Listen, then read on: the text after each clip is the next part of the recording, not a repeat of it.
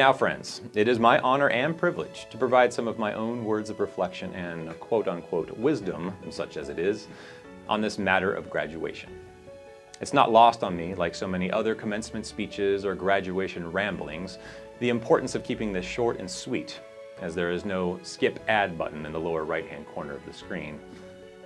But IB seniors, we go way back, don't we? In fact, I knew many of you years ago before I even taught you because of your brothers and sisters who went through the program.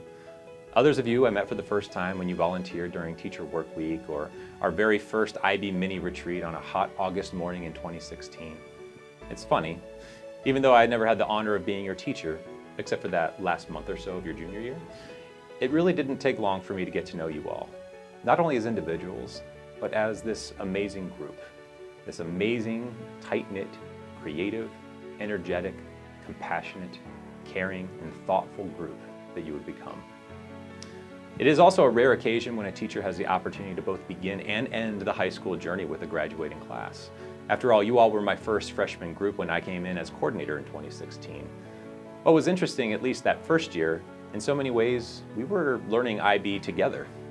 Sure, I had taught IB before, but in that first year of organizing picnics at Robius Landing or hosting open houses and specialty center fairs, you all, my dear seniors, were all ready and willing to jump in, ready to help out and to do your part.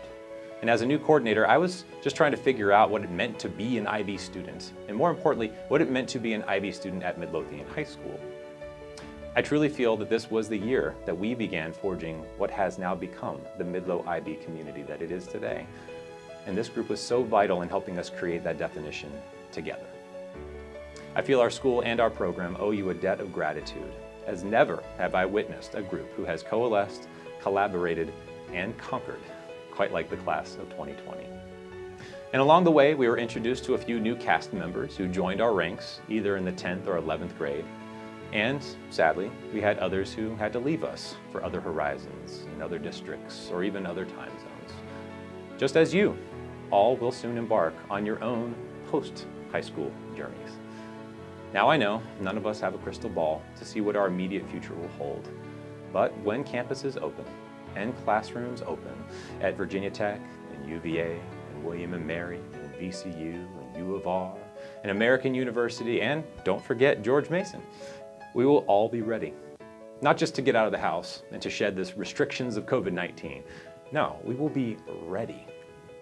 Education is not just the content we learned in our classes, and nor is it summed up by the many acronyms that seem to have narrated our lives in the last 2 years. EE, TOK, IA, RPPF, TKPPD. Benson, I believe you have the full list. No, true learning is the amalgam of all of the true in real life interactions that we have had along the way. And I am confident that these lessons are beautifully and intricately etched into your memory. I'm also confident that you will take that learning, that education, with you to whatever pocket of the world you may hasten to after high school. I think you'll find that it won't be very difficult, because you'll find more and more that though Midlothian High School and the IB program don't define who you are, they are a significant part of who you have become, and the amazing adults and thinkers and artists and professionals and citizens that you will be. And so, class of 2020, may the template for learning and laughing that you have collectively built here at Midlo be the foundation and the blueprint for all of your future successes. I have enjoyed growing alongside you and learning with you. Congratulations, friends, and Godspeed.